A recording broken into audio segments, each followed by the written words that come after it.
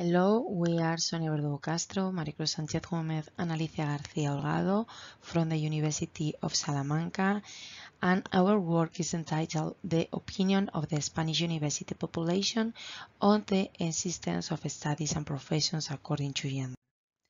About the introduction, there is gender segregation in the academic and employment sector of STEM.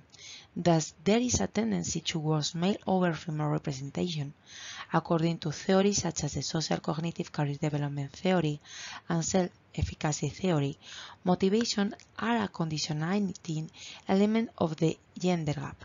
Representation figures are also a result of how decisions are made about which higher education study to pursue, the influence of the choice at the final decision made. The general objective of the work is to determine the opinion of the Spanish university population as to whether there are typical studies and professions for men and women. The opinion on this question reveals what motivation they may have. The QSHE questionnaire was applied and validated to achieve this objective, and the content received for one of the open questions was analyzed. About the methodology, a mixed questionnaire has been designed and empirically validated to detect gender stereotypes about STEM studies in higher education. The questionnaire with university students of STEM studies in higher education is composed of a Likert scale and a group of 5 open-ended questions, in addition to socio-demographic questions. The statements of 5 instruments designed by other authors inspire the statements included in the Likert scale of the questionnaire. This paper explores the answer received to the question, do you think there are studies and professions for men and for women? If so, please indicate which ones and why do you think this difference exists. For the interpretation of the answer received to the open-ended questions, there have been analyzed by gender and branch of knowledge.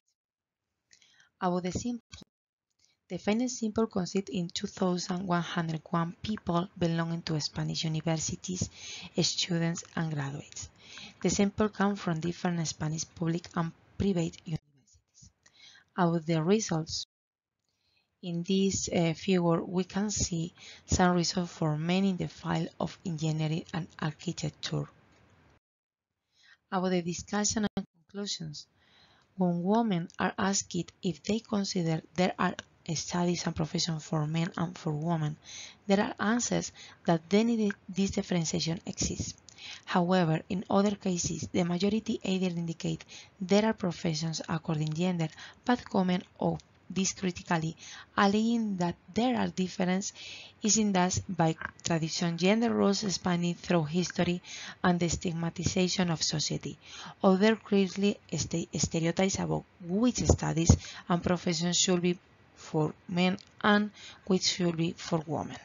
Women who know the results from stereotypes punish and harshly in their speeches. As indicated in some speeches, sexism and patriarchy have generated a system of oppression in which women have to serve men in both the public and private spheres so that male supremacy can occur. Nevertheless, it is a concern that there are still women who believe in this classification and attribute arguments such as that men are more robust and more corpulent. As for men, they also recognize that part of the segregation in studies based on being a man or a woman is due to culture, chauvinism, gender socialization, and in general discriminatory movements such as LGBTI phobia. Also, they point out that women require to a greater extent model reference and draw inspiration from leading them to feminized studies. Thank you very much.